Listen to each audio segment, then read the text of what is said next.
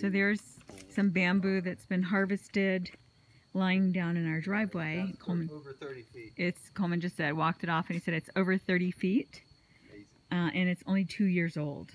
So that gives you an idea of how big it can grow, depending on the variety. Do you remember what variety that is? Not exactly. Okay. And also whether it's growing in the conditions. Right, the environment, the growing environment, like any other plant. These are 20. And those are what, 20 feet? Is that what you did? Okay, new one. Okay. And this right here is the black bamboo.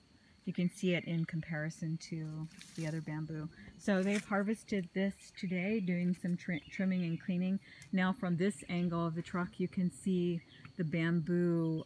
It's kind of under this tree here and behind it. So that's where we were on the other, to see how that goes and grows.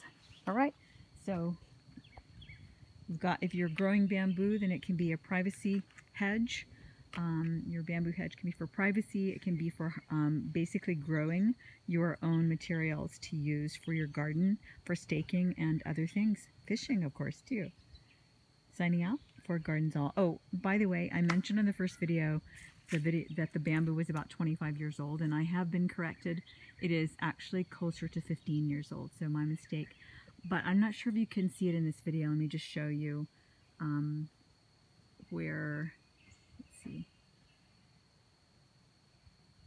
where it's, I'm not seeing, okay, let's see if we can get my finger in the right place there. At the top, at the treetop, above the trees, there you can see the bamboo topping out on the other side of that tree. So pretty much, yeah, okay. Not coordinated here to get the right pointing place, that hopefully gives you an idea. I think you can see it. Yeah, you can kind of see it.